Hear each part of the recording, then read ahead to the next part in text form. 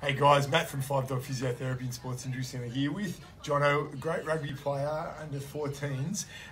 He's torn the muscle down the front of his leg known as his rectus femoris. We're just doing a little active release technique. So I'm just sticking my elbow into the sore spot there, just where that scar is. And Jono's just going to extend his leg out, so just straightening his knee back and forth. We're going to do 10 little kicks here. And this is what we call an active release technique. Really, really good to help break up some of that scar tissue and to get all of his mobility back so that we can get him back to running in rugby. If this video has been helpful to you, please like it, share it, tag a friend below that might get some benefit out of it. If you do need some help with some physiotherapy, give us a call, 9713 2455. Matt and Jono here at 5 Dog Physiotherapy and Sports Injury Centre. Cheers.